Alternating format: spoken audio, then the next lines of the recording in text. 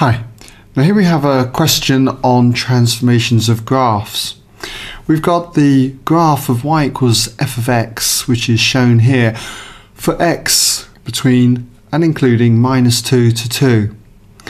And then what we've got to do is sketch the graph of y equals f of minus x, and then sketch the graph of y equals f of x plus 2 for the domain x between and including -2 to 2. So if you haven't done this question already and like to have a go, just give you a moment to pause the video, come back when ready, and you can check your work solution with mine. Okay, welcome back if you had a go.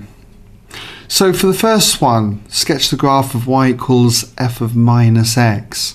Well, what this does is that it takes the graph of y equals f of x and it reflects it in the y-axis. So we've got a copy over here of y equals f of x, and if we reflect, say, this branch of the graph in the y-axis, it's going to look like this. And if we take this branch of y equals f of x and reflect in the y-axis, it's going to look like that. So there we go. That's the graph then of y equals f of minus x. A reflection then in the y-axis.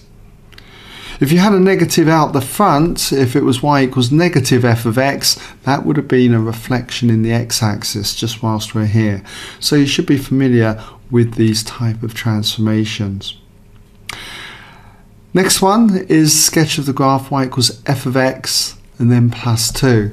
And what this does is it takes the graph, let's just trace over it, it takes the graph of y equals f of x and it translates it 2 units parallel to the y-axis. So in other words, what happens is that this graph moves upwards 1 unit, 2 units parallel to the y-axis.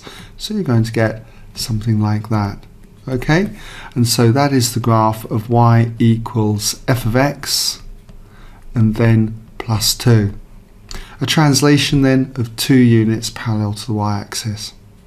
Now if you're unsure of any transformations of graphs, I've got plenty of tutorials on my website that you might like to check out. Okay?